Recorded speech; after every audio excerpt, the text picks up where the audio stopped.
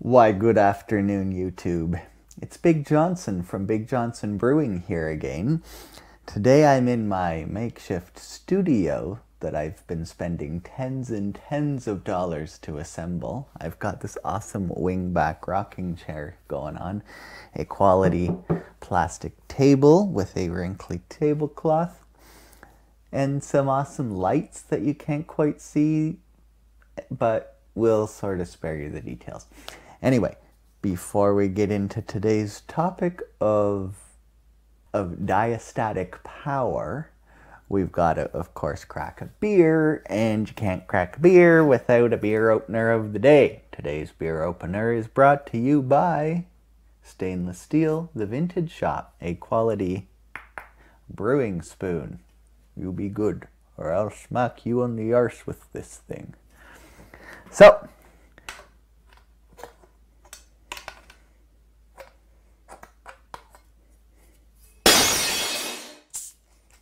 there we go. Solved that problem.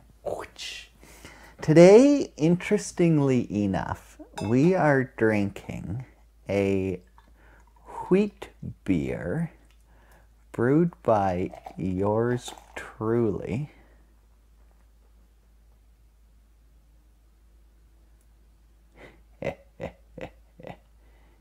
Perfect, I say. A wheat beer brewed in Big Johnson Brewery here. But the problem we faced with this wheat beer is we ended up with, like, I'll tell you exactly. Hold on. First, cheers. And 17.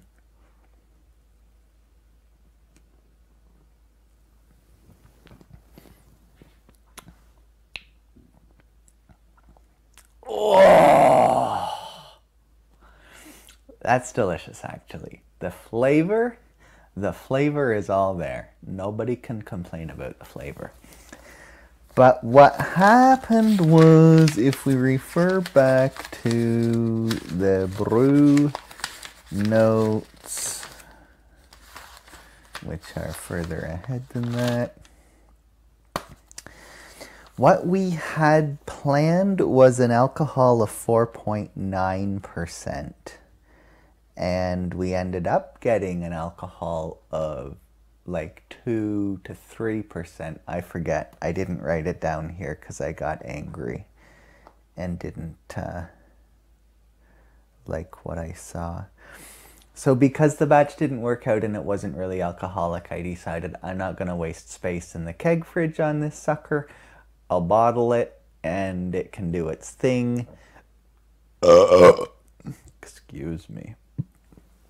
I'll bottle it, it can do its thing, and if it's junk, I can pour the bottles out, whatever. At least it's not wasting precious space in my keg fridge. So, excuse me. We did that, we bottled her up with 220 grams of dry malt extract, thinking that because we missed the gravity, it would be lacking flavor, so we'll add some malt extract instead of priming sugar, or as priming sugar, and it'll make it all delicious. And it's not bad. It came out, it's highly drinkable. It's not a bad beer at all, but you won't really get drunk, and nobody needs a beer like that. And to that end, I've been toying in the brewery all morning. I was away for a week ago, and then I had to work. So I've been neglecting, and I had 3 beers that needed stuff done, moving, kegging, hopping, etc. So I've done that. Consequently, I've drank various samples, which I used for specific gravity measurements, and now I'm half in the bag. And when I'm done this video, I'm not going to lie, probably going to go to the Mexican joint and eat a couple of tostadas and have another beer. Just because that is what you do when you're half in the bag. But on to the topic of importance today, diastatic power of malt. I've been having some issues lately, and I'm going to throw some informations out there at you all, and I want feedback to see what everybody thinks, because my videos are so highly viewed, not reviewed highly, but many people view them, like at least 10 or 11 people, you know. So that's a lot of knowledge base that I can pull on. So I'm going to talk about a bunch of stuff, and then you're going to comment back, give me some advice, and tell me where I'm going wrong. Thank you. So it all began with this beer I called Hérisson, the Belgian wheat beer. And its recipe was basically 50-50 Maris Otter and wheat flakes, with a couple oat flakes in there, just, you know, because wheat beer needs oat flakes. And we came out with an original gravity of 1.032, which was totally inadequate. Probably fermented it. I didn't even write it down because I got too mad, apparently. Maybe came out at 0.014 or 0.018, which makes for virtually no alcohol at all. And I was just like, where did I go wrong? So what I came up with ultimately here is that the wheat flakes, the flaked wheat, is unmalted and therefore must have virtually no diastatic power. The diastatic power is the malt's ability to convert starches into sugar during the mash. So if you get your mash temperatures just right, which I can only assume I did, and you mash her up for an hour, you should get the gravity you're looking for. The problem is if a grain has slim to no diastatic power, then you get into trouble. However, it's also said that you need like 30 degrees Lintner. Degrees Lintner are the measurements of diastatic power. They say if you have an overall diastatic power of 30 degrees Lintner or more, you're going to get good conversion. So, Maris Otter Pale is something like 160 degrees Lintner. The wheat flakes are approximately 0. Pretend we give 0 to the oat flakes. We still get, because it was basically 50-50, 80 degrees Lintner at least in this mash. But it still didn't work. And I don't know why. So then if you fast forward on in time, we move on to a cream ale that I brewed. And it was nigh perfect thereby. It was Gilbertson and Page 2-row base malt with some Vienna, some corn, and some wheat malt mixed in there. And we nailed the gravity bang on. So everything worked perfectly. Further on in life, we brewed, a lagered ale consisting primarily of German Pilsner with a touch of wheat and a touch of caramel, and it worked perfectly. Lovely. Cannot complain.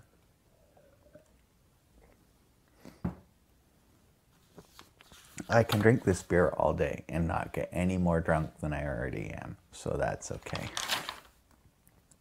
Then we come about the trash receptacle, which was a stout that I brewed with a whole bunch of dark things that I had leftovers of kicking around. And the kicker here is I used a 2-row base malt that I got from a local guy who has he's a miller, but he sells stuff. He knows a maltster, a local maltster, who's malting his local barley, delivering it to the miller, who's then selling it, because he's got the retail facilities, if you will. So my friend and I were gifted a bag to do a science experiment with, and I didn't like it. It was a very small grain, and I think when I milled it, it didn't crush it adequately. And I don't want to have to go about readjusting my mill every time I mill my grain. And in this case, I didn't. And then we missed the gravity entirely. We were aiming for 1.052, and we landed at 1.028. so basically 1.03, and then got good attenuation in the fermentation, but ended up with 2.1% alcohol. And because I was mad about bottling a batch a few weeks ago, I decided, fucker, we're just going to keg it up. We'll put it in the fridge. We'll make mushroom soup and stout chili until we're blue in the face, get rid of it, and we'll be good to go. So something wasn't right about that local two-row. Either not enough diastatic power due to poor malting, because it's just some guy down the street malting this stuff, or all the diastatic power in the world.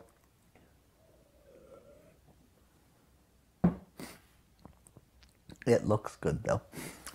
The other option is I was too lazy to adjust my mill to get a good crush. I didn't realize I wasn't getting a good crush until after I'd crushed it and looked at it, and I'm like, oh, you didn't get very well crushed there, did you, Mr. Local Two-Row?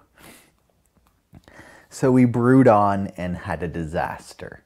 A delicious tasting disaster, mind you, but an alcohol-free disaster, and anything that's free of alcohol is clearly a disaster. Next week, we carry on to brew another brew, 10 pounds Maris Otter, a whole whack of Citra, a smash beer, and we nailed the gravity bang on. Next week, we brew number 4 Shea Steam, which comes from John Palmer's book, How to Brew. You can find the recipe in there exactly. And I duplicated it exactly, excepting a few adjustments to account for my efficiency. And we nailed the gravity bang on. And also, primary base malt was 8.5 pounds of Maris Otter there. So that worked good. No problems. But then we go onward to the most recent brew, barrel-aged wheat beer, 5 pounds of wheat malt, which is malted wheat, so it should have some diastatic power, 2 pounds of Maris Otter, 2 pounds of Vienna, and wheat flakes. And we missed the gravity pretty large. But I'm suspecting in this case, and also a similar case back in the day, my propane tank ran out during the boil, and I didn't adjust my boil time. So I didn't boil off as much as I typically would have. So I don't know how to do the math on this, but suppose I was a half a gallon shy in my boil off, therefore my overall batch was a half a gallon greater. That could have, well, would affect the gravity in a negative way. And I only ended up with 1.042 original gravity and, alcohol of 3.2%, which is barely acceptable. So if we take that one and we blame the propane, because we use malted wheat in Maris Otter, so that should be good. Basically what I'm looking for in the comment section is all these not adjuncts, but specialty malts like the Viennas and the wheat flakes and the Carapils and the Crystal 40s and the Cara Munich chocolates, roasted barleys, Carafa Special 3s. What do we think we're actually getting out of them in terms of diastatic power and gravity points? Like, I feel when I use random example, my lagered ale, 7.5 pounds of German Pilsner, a half a pound of wheat malt, and a pound of caramel 20.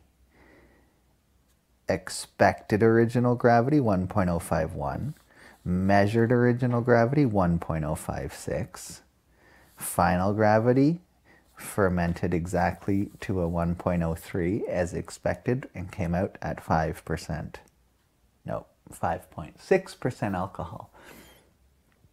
But that's primarily base malt with a wee sliver of others.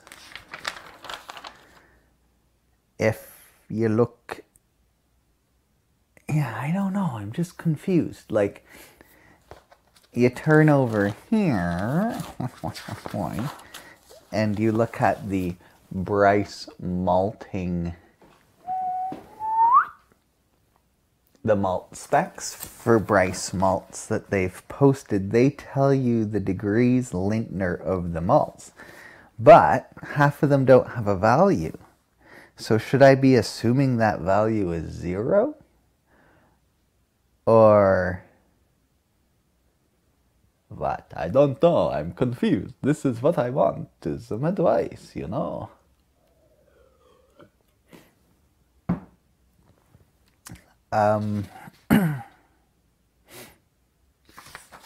I'm tempted, and maybe I'm wrong, and I'm also annoyed. Look, I'm annoyed because not everybody posts the diastatic power in their malt specifications, or if they do, it's not in a number that I'm familiar with. And the other thing is, I wonder if I should just stop counting gravity points. Like, they're still telling you that you're getting 80% whatever's extraction out of these malts, but I'm not necessarily seeing that. And I wonder if I should start just counting the gravity points of my base malt and ignore the specialty malts. Just do it that way. I don't know. What are your thoughts? Help me out here, YouTubes. You're smart and I'm not. Or there's a lot of you and only one of me. If only I could get you to watch my videos.